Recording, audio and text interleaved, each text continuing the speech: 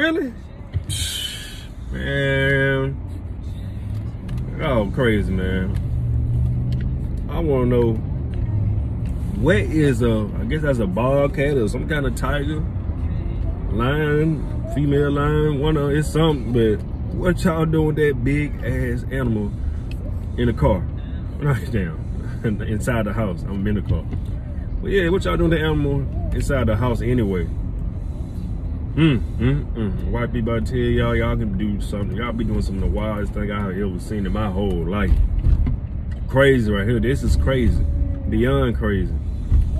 Wild animals supposed to be in the wilderness.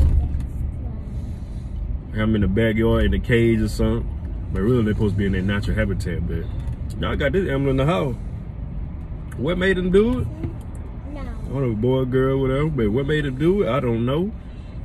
First thing they gonna say, oh yeah, he was just having a bad day, and yeah, he had a bad day. He was feeling depressed. How you know it's depressed? Having a bad day, angry. You don't know that, man. Y'all be swear y'all be knowing the animals, but animals just like a person. They wake up feeling different every day. Shit. No. An animal wake up feel different every day too. Oh boy, like he had a breath tooth and ripped his shirt open and everything. Shit, boy, but look, boy, you got lucky. They probably trimmed the nails down and everything. I don't know about the teeth and stuff, but No. She said she ready to eat, but don't want to eat when I make breakfast. I want smoothie, Daddy. Okay. You want smooth every time. But yeah, y'all gonna learn y'all lesson with these wild animals.